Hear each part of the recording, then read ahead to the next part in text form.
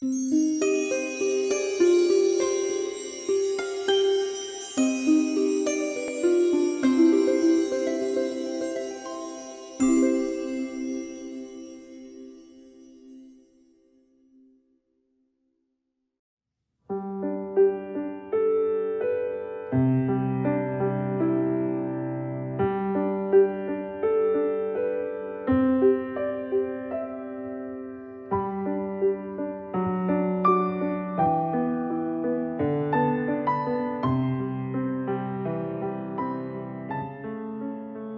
81 من آموزشگاه آریا رو باز کردم.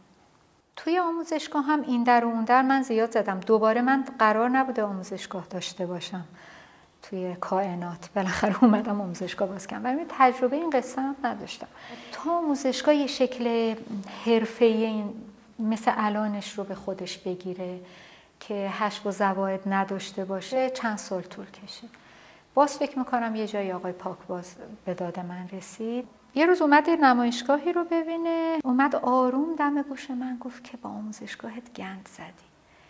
گفتم که چرا؟ بعد خب اون موقع واقعیتش اینه که این آموزشگاه تنها آموزشگاهی بود که اتفاقا داشت خیلی خوب کار میکرد، ولی چند تا کلاس بیخودی هم داشتیم دیگه، باید پول در میومد. گفت که آموزشگاهت حرفه‌ای نیست، کلاس‌های خوب زیاد داری اما حرفه‌ای نیستی.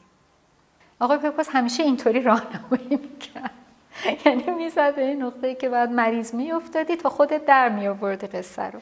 واقعا اون شبم یادم میاد، باز یکی از شبایی بود که من تا صبح گریه کردم که خیلی سریع من جمع کردم اون کلاس‌ها رو و دیگه شروع کردم فقط توی اون چیزی که بیشتر بلدم و خب حالا آموزشگاه به الان رسیده. البته سخته، یعنی اون زمانی که ما کلاسامون متنوع بود طبیعتاً درآمدمون بهتر بود، طبیعتاً میتونستیم در واقع چاله های خالی توی گالری رو یه جورایی با بحث آموزش پر بکنیم از نظر مالی. خب هرچی تخصصی تر شد طبیعتاً تعداد هنرجو کمتر میشه، تعداد کلاس‌ها کمتر میشه. بعد از 3 سال از سال 80 که آموزشگاه آریا شروع کرد به کار، در واقع مؤسسه ماه مهر رو من باز کردم. با همکاری مژگان والیپور و الهه جواهری ما با هم باز کردیم که خب خیلی به طور جدی‌تر در واقع ماجرای آموزش رو پیش ببریم و گسترده تر. خب ما توی ماه مهر خیلی خیلی گسترده مثل یک دانشگاه کوچیک داریم روی موضوع آموزش کار میکنیم. بعد من فکر کردم به یه سری در واقع ورکشاپ هایی که زندگی کردن با هنر رو در واقع علاوه بر کار هنری ما به هنرمندا و هنرجوی جوان آموزش بدیم. الان من میبینم که بچه‌ها اصلا با کارشون زندگی نمی‌کنن. زندگی آتلیه‌ای براشون معنی خیلی زیادی نداره. ما خیلی معدود می‌بینیم هنرمندایی که واقعاً زندگی می‌کنن با هنرشون به معنی واقعی و این موضوع اصلا آموزش داده نمیشه، چون این هم خودش یه جور آموزشه.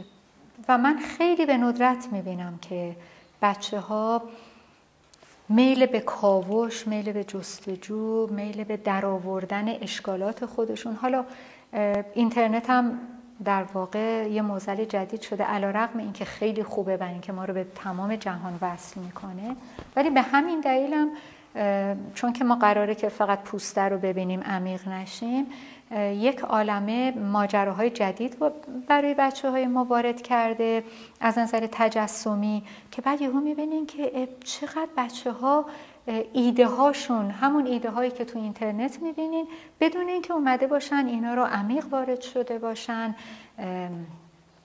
و بیان خودشون رو از اون در آورده باشن.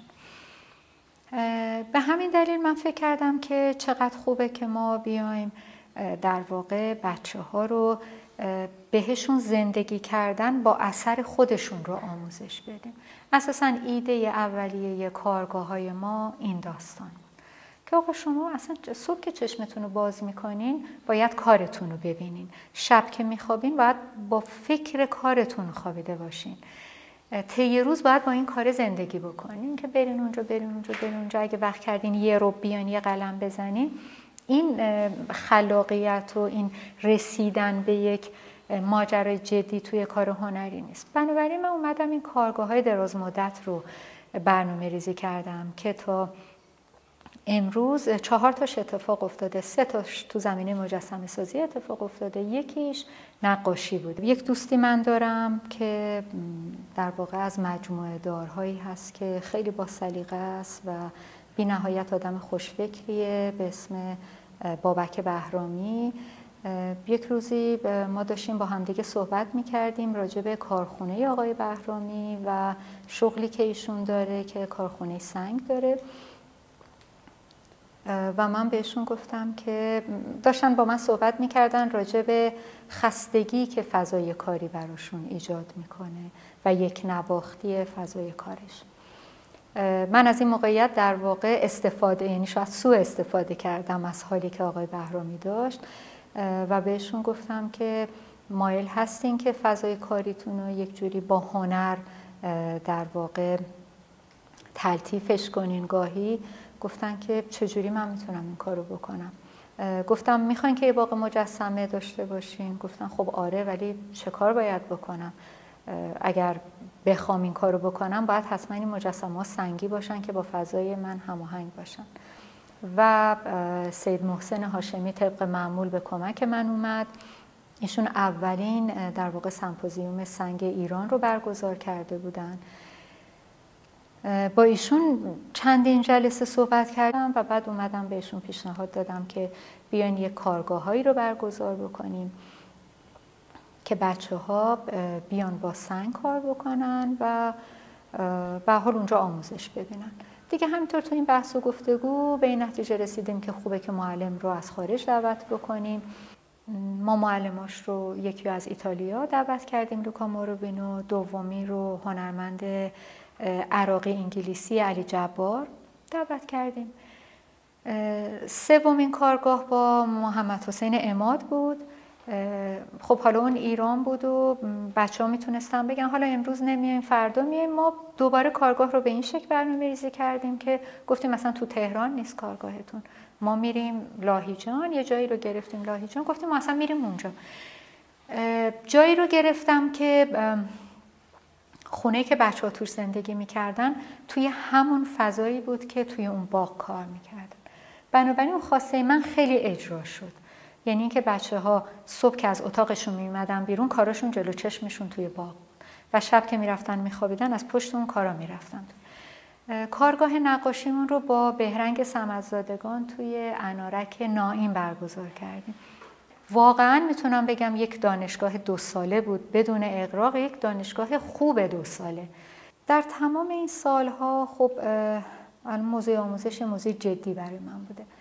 هر جایی که پشیمون شدم از گالری داری، افسردگی گرفتم به خاطر فضاهایی که اتفاق میفته توی جامعه هنری به لحاظ خرید و فروش و ارزش گذاریایی که اتفاق میفته که من حالا نمیگم 100% ولی به بخش زیادیش اصلا اعتقادی ندارم.